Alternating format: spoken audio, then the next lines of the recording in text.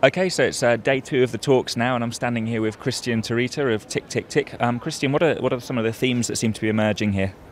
Well, for quite a while we didn't really know what to expect from the Cancun talks at the end of the year, and in that sense we didn't really know what Tianjin this week would have to do in order to lay a foundation for Cancun. But I think yesterday we've really heard one particular term many times in the opening speech of the UNFCCC Executive Secretary, but then also in press conferences by various parties, and this term is balanced package. So now everybody is talking about this balanced package, and I think everybody who was sitting in the plenaries or press conferences heard this term a lot, and apparently that's what we are now after. Okay, so a balanced package, it sounds like a good thing. The word balance sounds positive. What are the implications of this?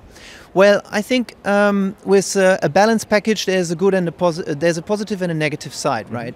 So on the positive side, it seems like we are now expecting something from the year-end talks in Cancun. Okay. So it's not that we are all expecting that they are just another boring disaster like Copenhagen without any proper outcome. So we want a balanced package. But then I think there's also a risk, because the negotiators might now feel that they can lean back and rest a little bit, because now this term balanced package is out there, and it sounds good and it looks good, and the world thinks, they're working, they're doing something, they're producing a balanced package. The reality is that most parties don't really agree what a balanced package should be or what should be in it.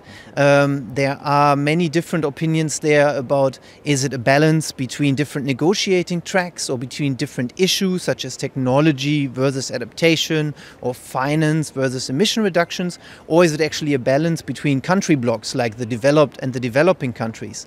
So I think our role as civil society now is to really point at these big question marks about what is in the balanced package. And at the end of the day, there can only be one answer. So if this is your balanced package, we need to make sure that one thing is definitely in it, and that would be a safe climate. Okay. So fingers crossed that that's what we achieve towards the end of this week and onwards into Cancun. Thanks for joining us, Christian. Thanks.